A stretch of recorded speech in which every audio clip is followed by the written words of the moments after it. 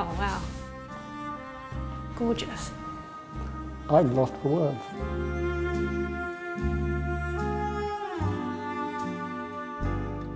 Coming here to this home, you get a sense of who Betsy Bloomingdale was, and that's to say, fabulous in every respect. She reigned supreme within Southern California. Incredible entertainer, icon of style. There's this perfection that surrounded her in every aspect of the way in which she lived. And what's wonderful coming here is sort of seeing it come to life. She married the heir to the Bloomingdale fortune, Alfred Bloomingdale, and set up home here in Holmby Hills, in this amazing house that she had decorated by Billy Haynes. Every detail, every aspect of this interior speaks to that wonderful moment in time where style, grace and elegance really meant something.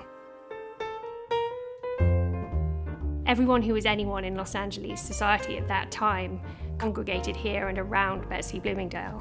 And I think you get a sense of that as you walk around these rooms, you know, the stories that could be told if these walls could talk. Well, this is it. This is the most famous interior in the house. The one with those amazing glamour shots of the late 50s, early 60s when they were entertaining.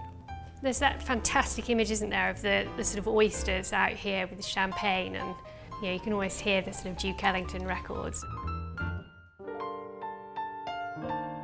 She would plan meticulously the dinners. She would have the Reagans, the kitchen cabinet, the Annenbergs, the Deutsches, as well as Hollywood names, would also congregate here. She loved to get things right. And I think a great demonstration of that are the dinner party books that she kept. This is a dinner for April the 8th, 1978. We know where everyone was sitting, and that included the Reagans, the Jimmy Stewarts, Jules Stein. We know what they had for dinner. They had her famous hors d'oeuvre, which was peanut butter and bacon, mushroom soup, and then fillet of beef. You can almost feel the conversation, and what's amazing is that it was here. It was in this room. Look at these fantastic, original Billy Haynes studio frames.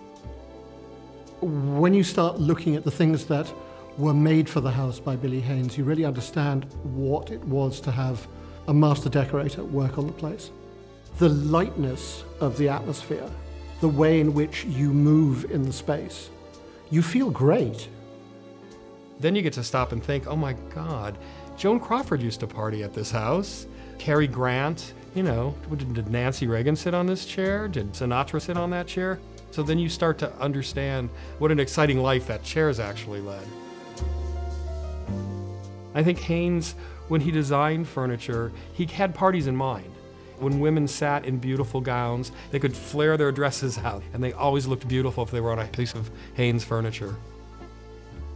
Haynes didn't sign his work because he said if you were in a Haynes house, you knew it, and you didn't need his signature because his signature was his work.